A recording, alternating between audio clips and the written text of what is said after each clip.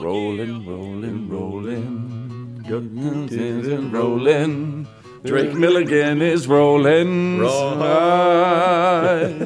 So what's happened? It's been a minute since I've seen you. Yeah. It's been a busy year. It's been a lot of shows. Yeah. Seems like a couple of months ago, or several months ago, were you at C2C?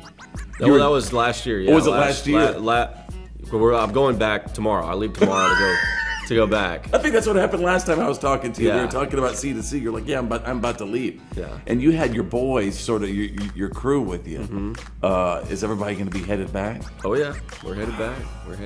So it was crazy. Like last year we played like a theater at the O2, like the first day of the festival, and played like a 45-minute set there.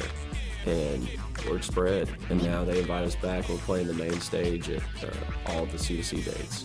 So. And tell me about sort of that fandom in Europe. I mean, they love country music, and has social media taken it to another level over there? Well, you know what the cool thing about it's so old school over there. It seems like in a way because it's so word of mouth. You know, like it seems like, you know, those however many people that were at our show. You know, it was probably like, you know, 1,500 or something in that theater.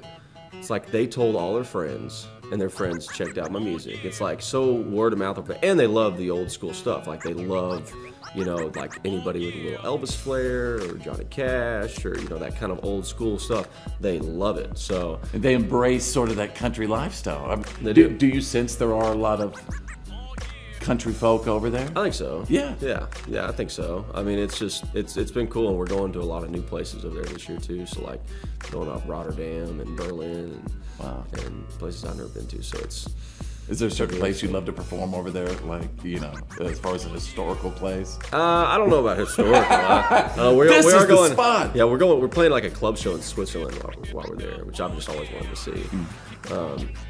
But yeah, country music is worldwide. And then we go to Australia from there, which I've never been to. So have you ever been on that flight to Australia? No. No. I'm like, yeah, I'm gonna be taking melatonin like Tic Tacs. Yeah. You know? Let's talk about the short film called Girl Problem. Yeah. I mean, obviously you are a performer.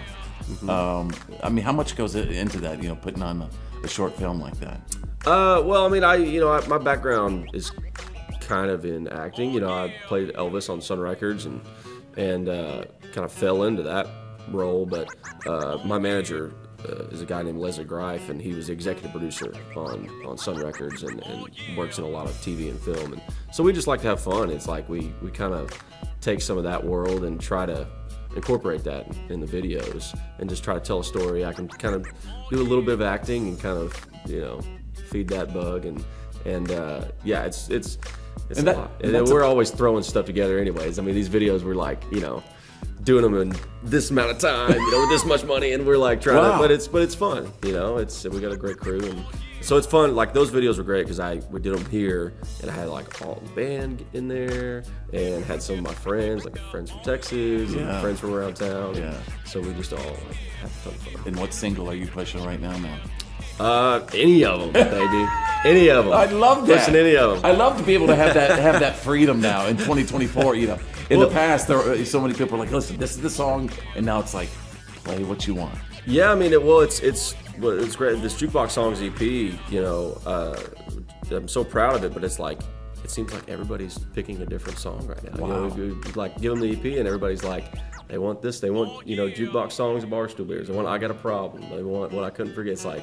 What does your audience tell you? I mean, not your social audience, but when you're performing in front of the audience, what is the one where you're like, this is? Well, I Got a Problem has been. It's such a singable song, and it's been a good one. You know, I do the last chorus where I'm like, all right, y'all help us sing it down. Everybody's been like screaming back to me. So that one I think is kind of sticking out for now. Thank you for getting up and taking the time to always hang out with your fellow Texas brother. Yeah. Talking hits with Drake Milligan.